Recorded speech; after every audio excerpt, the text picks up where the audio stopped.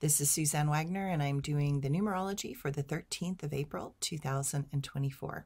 If you add all those numbers together, you get the number 16, and if you add the 1 and the 6 together, you get the number 7. With the number 7, the strategies and plans of our past are coming more into focus. We are chipping away at what needs to be done, and we are doing the hard and tedious steps to change. That is what the universe is asking from us currently. It is not a bad thing. It is a step towards real healing and growth.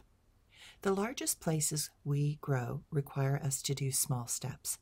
The more complex the dream, the more detail is required of us. This number 7 gives us the gift that the plan that has taken so long is finally working. Be proud of the steps you have taken and know that this place that you currently are has been a work in progress for a very long time. Remember the moments that you did not know if you could make it.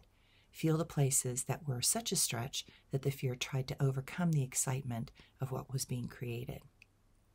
Know that if your intention is in the right place and your heart agrees with it, that is always the best step to take, regardless of how much effort is required.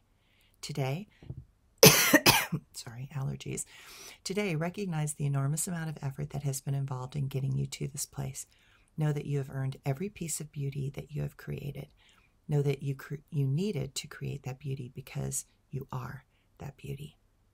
The things that shine the brightest hold the greatest energy in life, and those things need to learn how to expand while containing that energy. That is a lot to ask, but here you are, and what a sight it is to see. Thanks, everyone.